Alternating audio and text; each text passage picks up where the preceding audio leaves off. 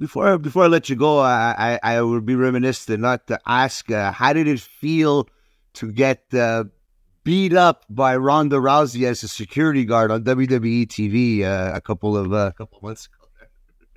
So I have to dispute that because I don't believe I did get. I was cheap shotted. I don't think that I was beat up because everybody says that I was trying to tap out, which is actually a lie because I was trying to punch her in the face, if you want me to be blatantly honest, because that shit hurt. And I wasn't trying to be a bitch on TV. You know, unfortunately, the camera angle made me look like a real bitch on TV. But, you know, but to answer your question, it was cool, dude. Like, it was really cool. Like, it was one of those things where, you know, I'm not that guy that is satisfied just being in a extra role on television, you know. And there are people that are, and I'm not, you know, trying to demean them in any way, but that's just not me and what I'm trying to get. You know, I want to wrestle. I want to be on television. I want to have a contract. I want to be able to show the world what I'm actually capable of,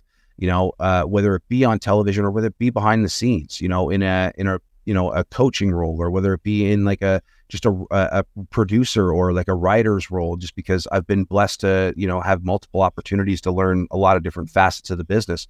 So, that's all I want. I want to make a living off of wrestling because I just love the business so much. So when that happened, it was just like, I wasn't satisfied because I still didn't get my match, but it was also one of those things where it was with the right person and it was like the right spot. And I got to be a part of something rather neat.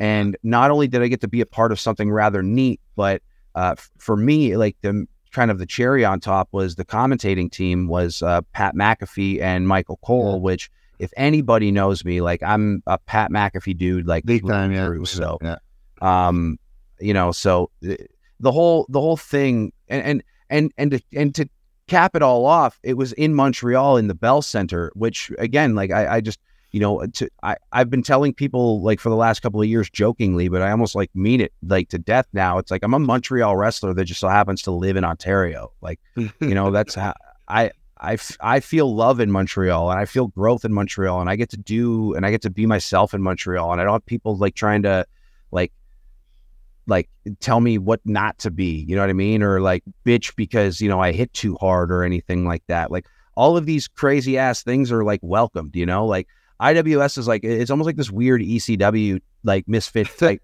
land of toys, you know, misfit toys type situation.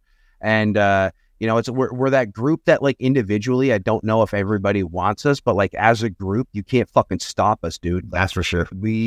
We're doing some really great stuff right now, and we're on pay-per-view, and we're on Fight Network, and you know, like Manny and Andrew have provided us an unbelievable platform to go knock it the fuck out of the park, and I think that our team has certainly been doing that lately.